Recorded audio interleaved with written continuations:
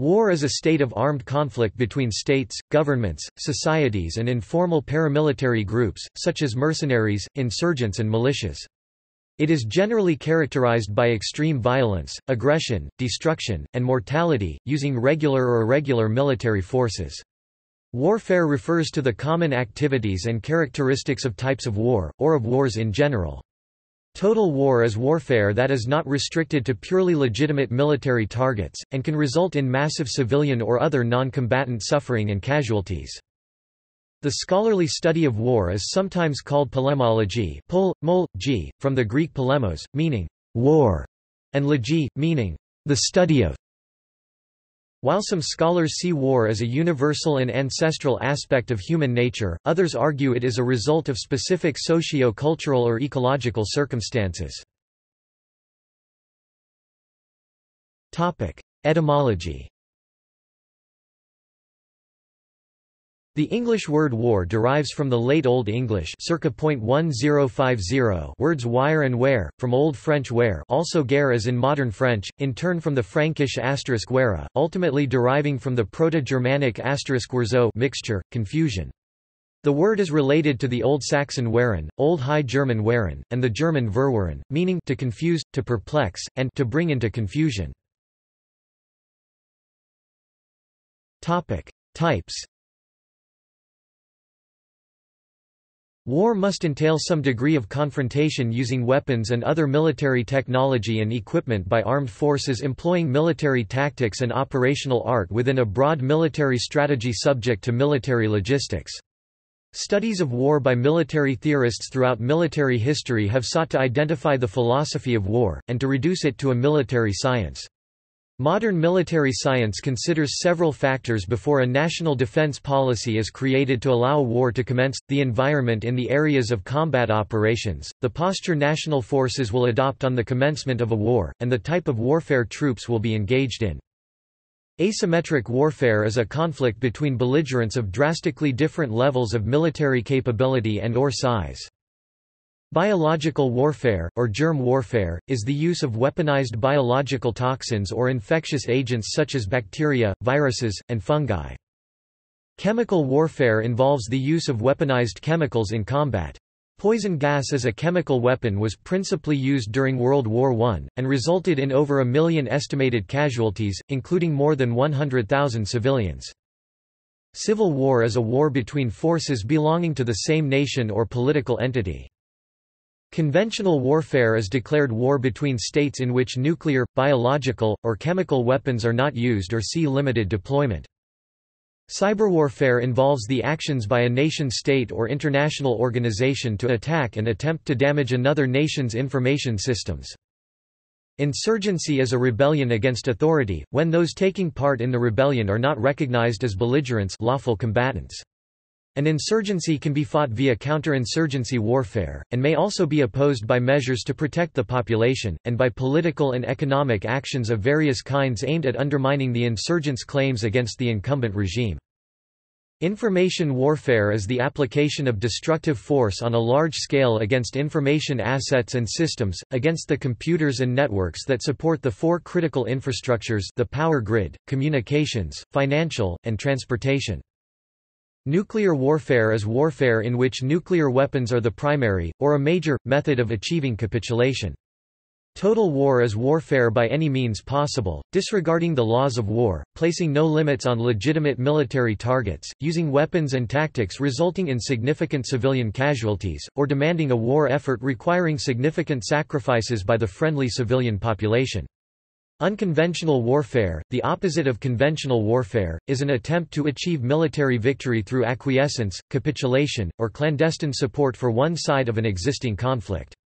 War of aggression is a war for conquest or gain rather than self-defense. This can be the basis of war crimes under customary international law. War of liberation, wars of national liberation or national liberation revolutions are conflicts fought by nations to gain independence. The term is used in conjunction with wars against foreign powers, or at least those perceived as foreign, to establish separate sovereign states for the rebelling nationality. From a different point of view, these wars are called insurgencies, rebellions, or wars of independence. History. The earliest recorded evidence of war belongs to the Mesolithic cemetery site 117, which has been determined to be approximately 14,000 years old. About 45% of the skeletons there displayed signs of violent death. Since the rise of the state some 5,000 years ago, military activity has occurred over much of the globe. The advent of gunpowder and the acceleration of technological advances led to modern warfare.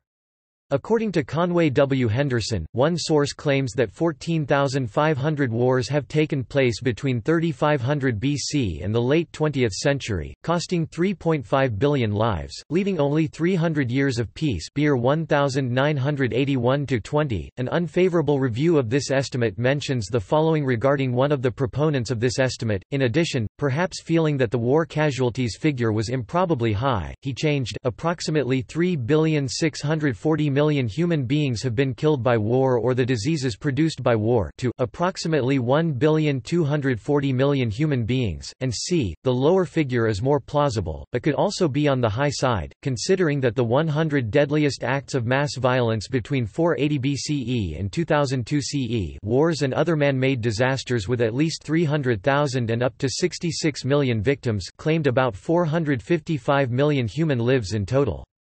Primitive warfare is estimated to have accounted for 15.1% of deaths and claimed 400 million victims. Added to the aforementioned and perhaps too high figure of 1,240 million between 3500 BC and the late 20th century, this would mean a total of 1,640,000,000 people killed by war, including deaths from famine and disease caused by war, throughout the history and prehistory of mankind. For comparison, an estimated 1,680,000,000 people died from infectious diseases in the 20th century. Nuclear warfare breaking out in August 1988, when nuclear arsenals were at peak level, and the aftermath thereof, could have reduced human population from 5,150,000,000 by 1,850,000,000 to 3,300,000,000 within a period of about 1 year, according to a projection that did not consider the most severe predictions concerning nuclear winter. This would have been a proportional reduction of the world's population exceeding the reduction caused in the 14th century by the Black Death, and comparable in proportional terms with the plague's impact on Europe's population in 1346–53. In War Before Civilization, Lawrence H. Keeley, a professor at the University of Illinois, says approximately 90–95% of known societies throughout history engaged in at least occasional warfare, and many fought constantly. Keeley describes several styles of primitive combat such as small raids, large raids, and massacres. All of these forms of warfare were used by primitive societies, a finding supported by other researchers. Keeley explains that early war raids were not well organized, as the participants did not have any formal training. Scarcity of resources meant defensive works were not a cost-effective way to protect the society against enemy raids. William Rubenstein wrote, "Pre-literate societies, even those organized in a relatively advanced way, were renowned for their studied cruelty. Archaeology yields evidence of prehistoric massacres more severe than any recounted in ethnography, i.e., after the coming of the Europeans." In Western Europe, since the late 18th century, more than 150 conflicts and about 600 battles have taken place. During the 20th century, war resulted in a dramatic intensification of the pace of social changes, and was a crucial catalyst for the emergence of the left as a force to be reckoned with. Recent rapid increases in the technologies of war, and therefore in its destructiveness, see mutual assured destruction, have caused widespread public concern, and have in all probability forestalled, and may altogether prevent the outbreak of a nuclear World War III. At the end of each of the last two world wars, concerted and popular efforts were made to come to a greater understanding of the underlying dynamics of war and to thereby hopefully reduce or even eliminate it altogether. These efforts materialized in the forms of the League of Nations, and its successor, the United Nations. In 1947, in view of the rapidly increasingly destructive consequences of modern warfare, and with a particular concern for the consequences and costs of the newly developed atom bomb, Albert Einstein famously stated, "I know not with what weapons World War III will be fought, but World War IV will be fought with sticks and stones." Mao Zedong urged the socialist camp not to fear nuclear war with the United States since, even if Half of mankind died, the other half would remain while imperialism would be razed to the ground and the whole world would become socialist." The Human Security Report 2005 documented a significant decline in the number and severity of armed conflicts since the end of the Cold War in the early 1990s. However, the evidence examined in the 2008 edition of the Center for International Development and Conflict Management's Peace and Conflict study indicated the overall decline in conflicts had stalled. Effects. Military and civilian casualties in recent human history. Human history had numerous wars coming and going, but the average number of people dying from war has fluctuated relatively little, being about 1 to 10 people dying per 100,000. However, major wars over shorter periods have resulted in much higher casualty rates, with 100 to 200 casualties per 100,000 over a few years. While conventional wisdom holds that casualties have increased in recent times due to technological improvements in warfare, this is not generally true. For instance, the 30 Years' War (1618–1648) had about the same number of casualties per capita as World War I, although it was higher during World War II. That said, overall the number of casualties from war has not significantly increased in recent times. Quite to the contrary, on a global scale the time since World War II has been unusually peaceful. Largest by death toll. The deadliest war in history, in terms of the cumulative number of deaths since its start, is World War II, from 1939 to 1945, with 60 to 85 million deaths, followed by the Mongol conquests at up to 60 million. As concerns of belligerents' losses in proportion to its pre-war population, the most destructive war in modern history may have been the Paraguayan War. See Paraguayan War casualties. In 2013, war resulted in 31,000 deaths, down from 72,000 deaths in 1990. In 2003, Richard Smalley identified war as the sixth biggest problem out of 10 facing humanity for the next 50 years. War usually results in significant deterioration of infrastructure and the ecosystem, a decrease in social spending, famine, large-scale emigration from the war zone, and often the mistreatment of prisoners of war or civilians. For instance, of the 9 million people who were on the territory of the Byelorussian SSR in 1941, some 1.6 million were killed by the Germans in actions away from battlefields, including about 700,000 prisoners of war, 500,000 Jews, and 320,000 people counted as partisans, the vast majority of whom were unarmed civilians. Another byproduct of some wars is the prevalence of propaganda by some or all parties in the conflict, and increased revenues by weapons manufacturers. 3 of the 10 most costly wars, in terms of loss of life, have been waged in the last century. These are the 2 World Wars, followed by the Second Sino-Japanese War, which is sometimes considered part of World War II, or as overlapping. Most of the others involved China or neighboring peoples. The death toll of World War II, being over 60 million, surpasses all other war death tolls. On military personnel. Military personnel subject to combat in war often suffer mental and physical injuries, including depression, post-traumatic stress disorder, disease, injury, and death. In every war in which American soldiers have fought in, the chances of becoming a psychiatric casualty, of being debilitated for some period of time as a consequence of the stresses of military life, were greater than the chances of being killed by enemy fire. During World War II, research conducted by U.S. Army Brigadier General S.L.A. Marshall found, on average, 15% to 20% of American riflemen in World War II combat fired at the enemy. In Civil War Collector's Encyclopedia, F.A. Lord notes that of the 27,574 discarded muskets found on the Gettysburg battlefield, nearly 90% were loaded, with 12,000 loaded more than once and 6,000 loaded 3 to 10 times. These studies suggest most military personnel resist firing their weapons in combat, that, as some theorists argue, human beings have an inherent resistance to killing their fellow human beings. Swank and Marchand's World War II study found that after 60 days of continuous combat, 98% of all surviving military personnel will become psychiatric casualties. Psychiatric casualties manifest themselves in fatigue cases, confusional states, conversion hysteria, anxiety, obsessional and compulsive states, and character disorders. 1/10 of mobilized American men were hospitalized for mental disturbances between 1942 and 1945, and after 35 days of uninterrupted combat, 98% of them manifested psychiatric disturbances in varying degrees. Additionally, it has been estimated anywhere from 18% to 54% of Vietnam War veterans suffered from post-traumatic stress disorder. Based on 1860 census figures, 8% of all white American males aged 13 to 43 died in the American Civil War, including about 6% in the North and approximately 18% in the South. The war remains the deadliest conflict in American history, resulting in the deaths of 620,000 military personnel.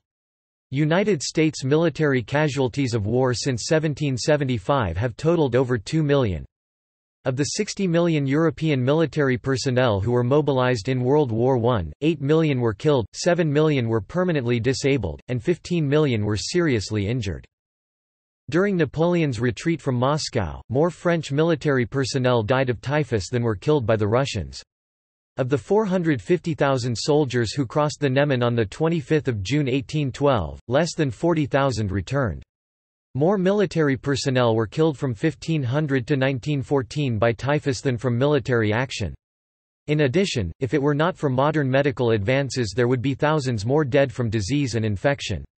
For instance, during the 7 Years' War, the Royal Navy reported it conscripted 184,899 sailors, of whom 133,708 died of disease or were missing. It is estimated that between 1985 and 1994, 378,000 people per year died due to war.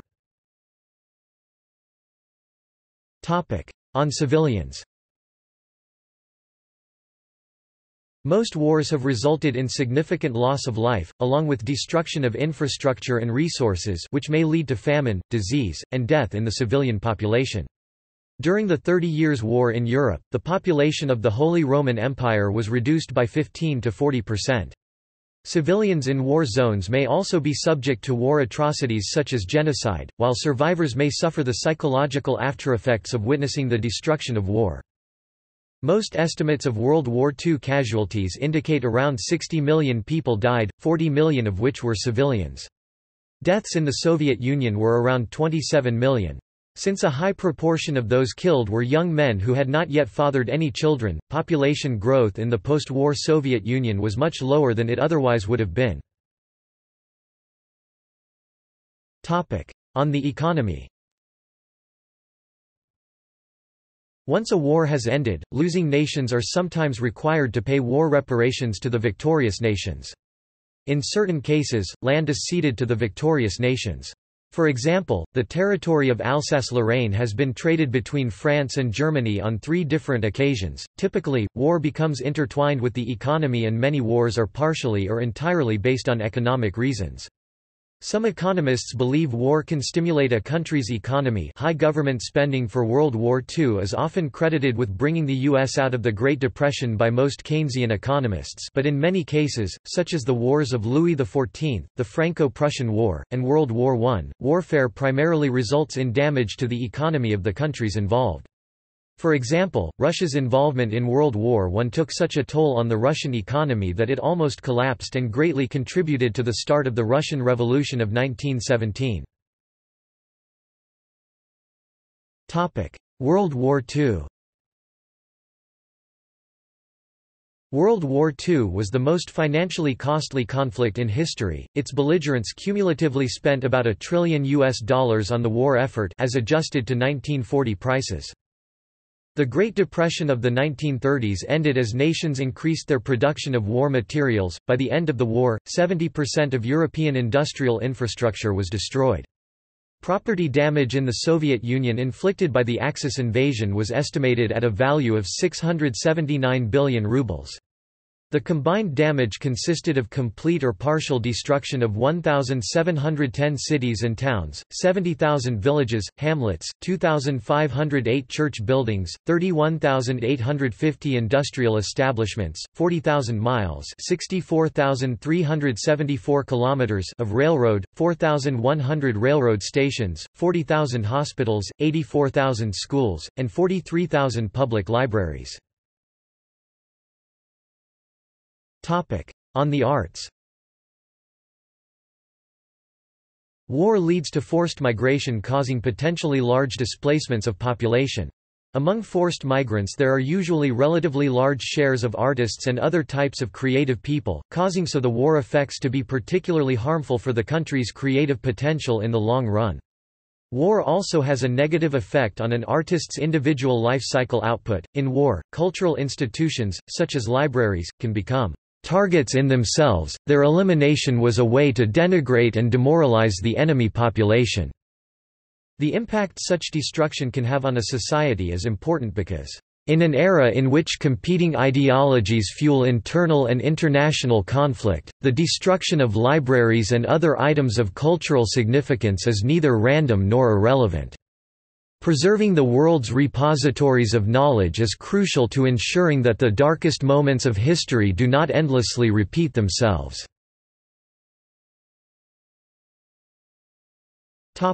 Aims. Entities deliberately contemplating going to war and entities considering whether to end a war may formulate war aims as an evaluation, propaganda tool. War aims may stand as a proxy for national military resolve. Definition. Fried defines war aims as the desired territorial, economic, military or other benefits expected following successful conclusion of a war. Classification. Tangible, intangible aims. Tangible war aims may involve, for example, the acquisition of territory, as in the German goal of Lebensraum in the first half of the 20th century, or the recognition of economic concessions, as in the Anglo-Dutch Wars.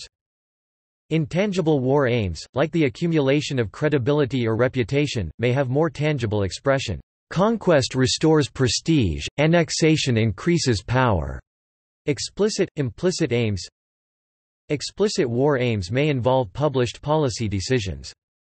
Implicit war aims can take the form of minutes of discussion, memoranda and instructions. Positive, negative aims. Positive war aims cover tangible outcomes. Negative war aims forestall or prevent undesired outcomes. War aims can change in the course of conflict and may eventually morph into peace conditions, the minimal conditions under which a state may cease to wage a particular war. Limiting and stopping. Religious groups have long formally opposed or sought to limit war, as in the Second Vatican Council document Gaudium et Spes. Any act of war aimed indiscriminately at the destruction of entire cities of extensive areas along with their population is a crime against God and man himself. It merits unequivocal and unhesitating condemnation. Anti-war movements have existed for every major war in the 20th century, including, most prominently, World War I, World War II, and the Vietnam War. In the 21st century, worldwide anti-war movements occurred in response to the United States invasion of Afghanistan and Iraq. Protests opposing the war in Afghanistan occurred in Europe, Asia, and the United States. Organizations like Stop the War Coalition, based in the United Kingdom, worked on campaigning against the war. The Mexican drug war, with estimated casualties of 40,000 since December 2006, has recently faced fundamental opposition. In 2011, the Movement for Peace and Justice has started a popular middle-class movement against the war. It won the recognition of President Calderón, who began war. Theories of motivation. There are many theories about the motivations for war, but no consensus about which are most common. Karl von Clausewitz said, "Every age has its own kind of war, its own limiting conditions, and its own peculiar preconceptions." Psychoanalytic. Dutch psychoanalyst Joost Meerloo held that, "War is often a mass discharge of accumulated internal rage where the inner fears of mankind are discharged in mass destruction." Thus war can sometimes be a means by which man's own frustration at his inability to master his own self is expressed and temporarily relieved via his unleashing of destructive behavior upon others. In this destructive scenario, these others are made to serve as the scapegoat of unspoken and subconscious frustrations and fears. Other psychoanalysts such as E.F.M. Durbin and John Bowlby have argued human beings are inherently violent. This aggressiveness is fueled by displacement and projection, where a person transfers his or her grievances into bias and hatred against other races, religions, nations or ideologies. By this theory, the nation-state preserves order in the local society while creating an outlet for aggression through warfare. The Italian psychoanalyst Franco Forneri, a follower of Melanie Klein, thought war was the paranoid or projective elaboration of mourning. Forneri thought war and violence develop out of our love need, our wish to preserve and defend the sacred object to which we are attached, namely our early mother and our fusion with her. For the adult, nations are the sacred objects that generate warfare. Forneri focused upon sacrifice as the essence of war, the astonishing willingness of human beings to die for their country, to give over their bodies to their nation.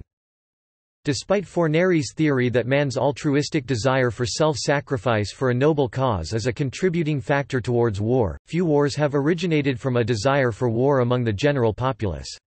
Far more often the general population has been reluctantly drawn into war by its rulers. One psychological theory that looks at the leaders is advanced by Maurice Walsh. He argues the general populace is more neutral towards war, and wars occur when leaders with a psychologically abnormal disregard for human life are placed into power. War is caused by leaders who seek war, such as Napoleon and Hitler. Such leaders most often come to power in times of crisis when the populace opts for a decisive leader, who then leads the nation to war. Naturally, the common people don't want war, neither in Russia nor in England nor in America, nor for that matter in Germany. That is understood. But, after all, it is the leaders of the country who determine the policy, and it is always a simple matter to drag the people along, whether it is a democracy or a fascist dictatorship or a parliament or a communist dictatorship. The people can always be brought to the bidding of the leaders. That is easy. All you have to do is tell them they are being attacked and denounce the pacifists for lack of patriotism and exposing the country to danger. It works the same way in any country. Evolutionary. Several theories concern the evolutionary origins of warfare. There are two main schools. One sees organized warfare as emerging in or after the Mesolithic as a result of complex social organization and greater population density and competition over resources. The other sees human warfare as a more ancient practice derived from common animal tendencies, such as territoriality and sexual competition. The latter school argues that since warlike behavior patterns are found in many primate species such as chimpanzees, as well as in many ant species, group conflict may be a general feature of animal social behavior. Some proponents of the idea argue that war, while innate, has been intensified greatly by developments of technology and social organization such as weaponry and states. Psychologist and linguist Steven Pinker argued that war-related behaviors may have been naturally selected in the ancestral environment due to the benefits of victory.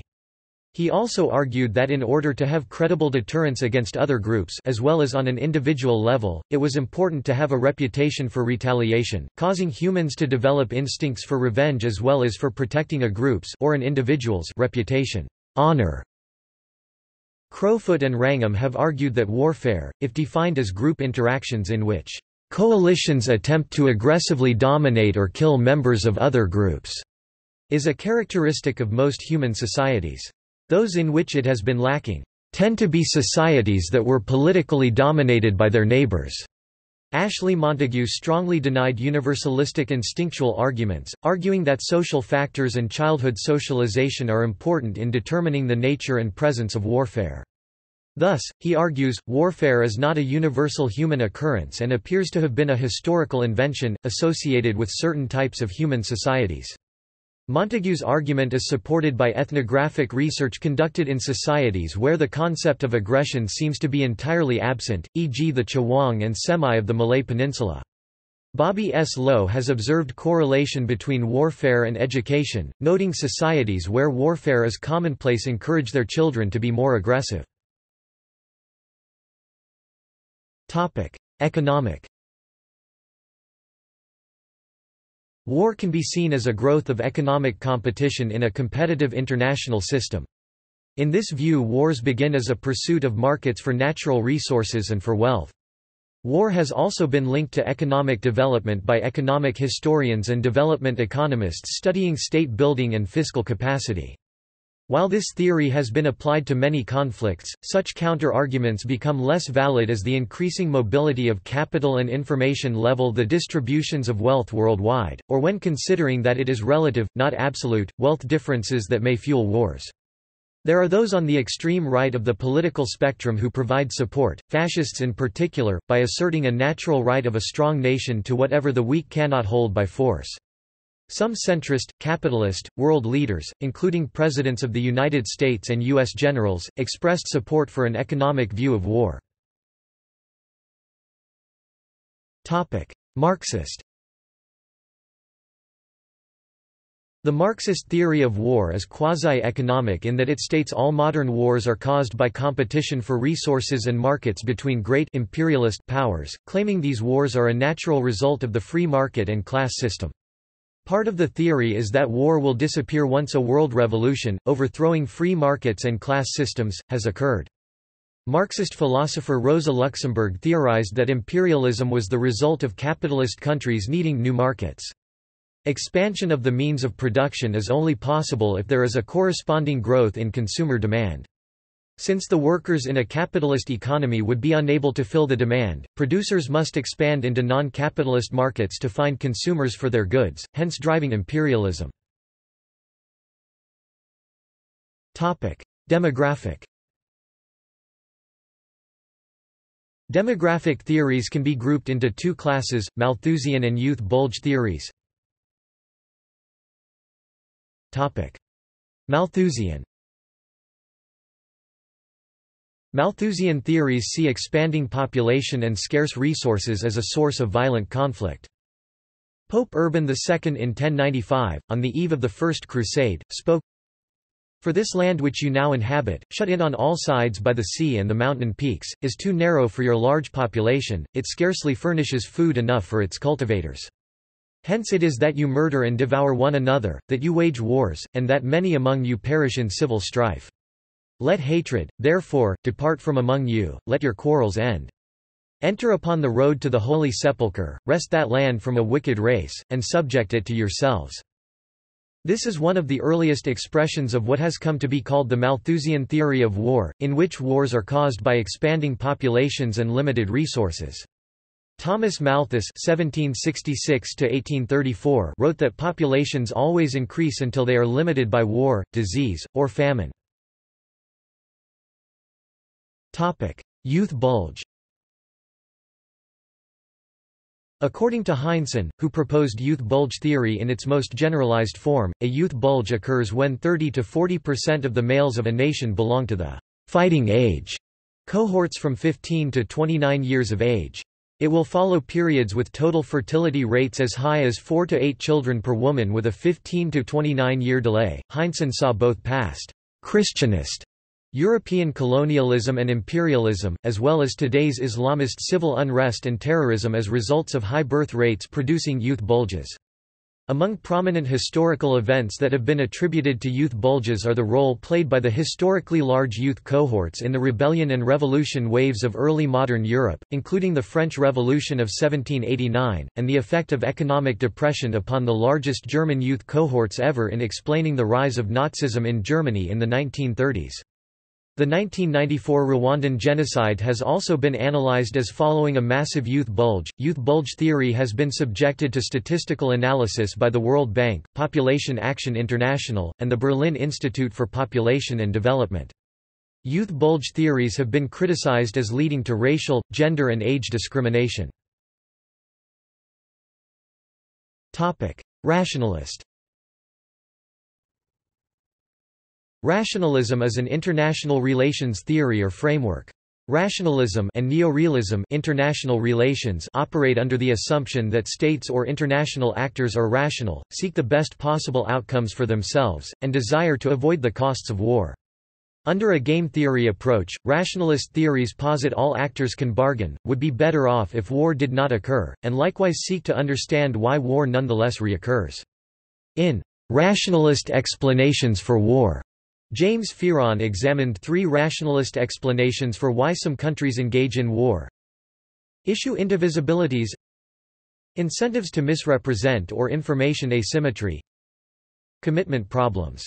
Issue indivisibility occurs when the two parties cannot avoid war by bargaining, because the thing over which they are fighting cannot be shared between them, but only owned entirely by one side or the other. Information asymmetry with incentives to misrepresent occurs when two countries have secrets about their individual capabilities, and do not agree on either, who would win a war between them, or the magnitude of state's victory or loss. For instance, Jeffrey Blaney argues that war is a result of miscalculation of strength.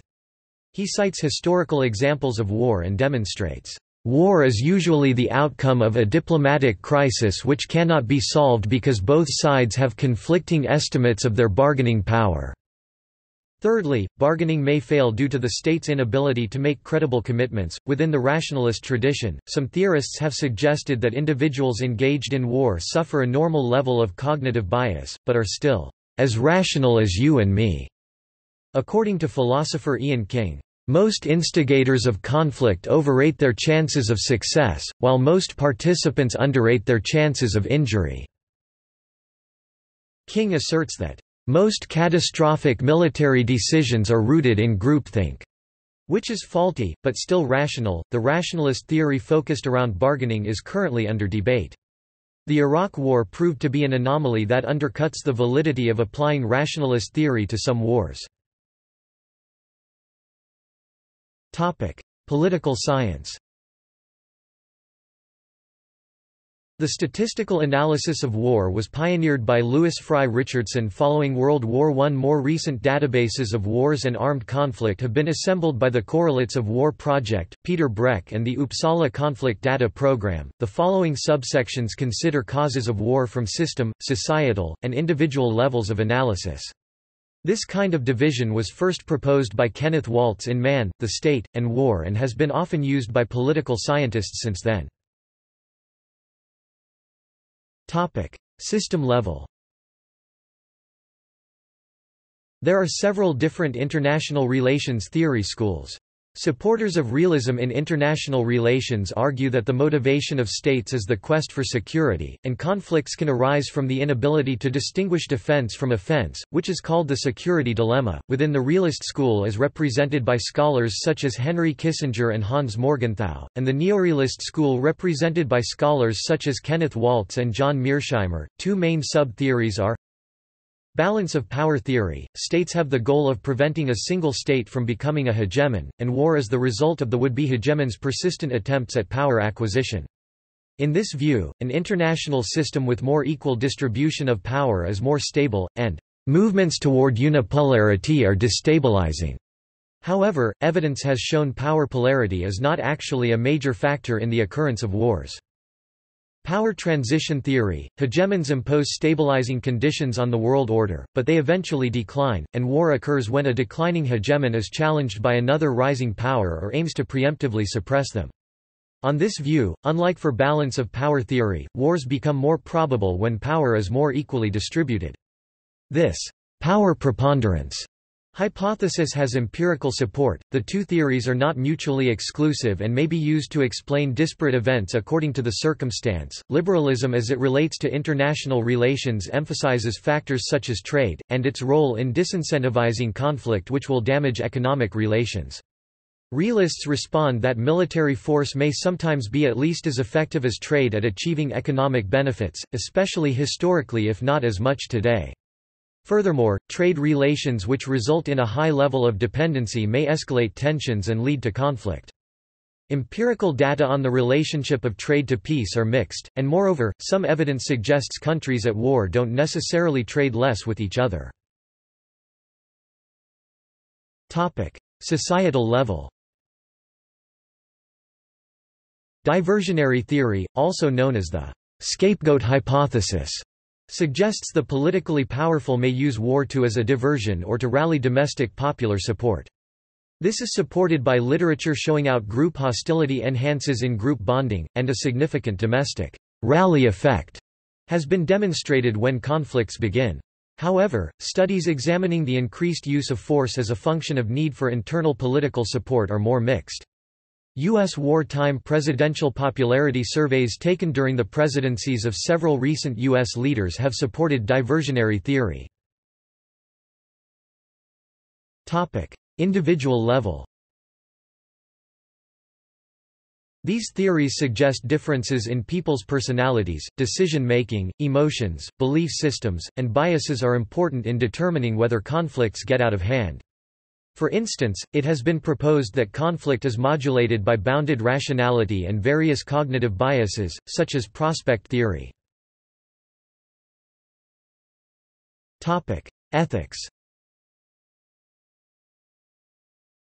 The morality of war has been the subject of debate for thousands of years. The two principal aspects of ethics in war, according to the just war theory, are jus ad bellum and jus in bello. Jus ad bellum, right to war, dictates which unfriendly acts and circumstances justify a proper authority in declaring war on another nation. There are 6 main criteria for the declaration of a just war. First, any just war must be declared by a lawful authority. Second, it must be a just and righteous cause, with sufficient gravity to merit large-scale violence. Third, the just belligerent must have rightful intentions, namely, that they seek to advance good and curtail evil. Fourth, a just belligerent must have a reasonable chance of success. Fifth, the war must be a last resort. And sixth, the ends being sought must be proportional to means being used. Jus in bello, right in war, is the set of ethical rules when conducting war. The two main principles are proportionality and discrimination. Proportionality regards how much force is necessary and morally appropriate to the ends being sought and the injustice suffered. The principle of discrimination determines who are the legitimate targets in a war, and specifically makes a separation between combatants, who it is permissible to kill, and non-combatants, who it is not. Failure to follow these rules can result in the loss of legitimacy for the just war belligerent. The just war theory was foundational in the creation of the United Nations and in international law's regulations on legitimate war, fascism, and the ideals it encompasses, such as pragmatism, racism, and social Darwinism, hold that violence is good. Pragmatism holds that war and violence can be good if it serves the ends of the people, without regard for universal morality. Racism holds that violence is good so that a master race can be established, or to purge an inferior race from the earth, or both. Social Darwinism asserts that violence is sometimes necessary to weed the unfit from society so civilization can flourish. These are broad archetypes for the general position that the ends justify the means. Louis Kosar, U.S. conflict theorist and sociologist, argued conflict provides a function and a process whereby a succession of new equilibriums are created. Thus, the struggle of opposing forces, rather than being disruptive, may be a means of balancing and maintaining a social structure or society.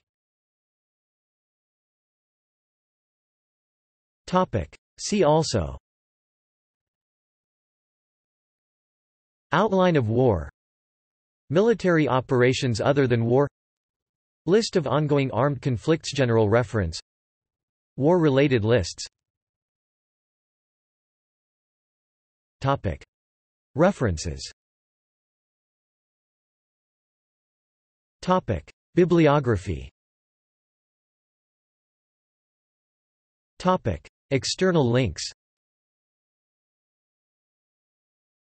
An interactive map of all the battles fought around the world in the last 4,000 years. Timeline of wars on Histropedia. War Zone Safety Travel Guide from Wikivoyage.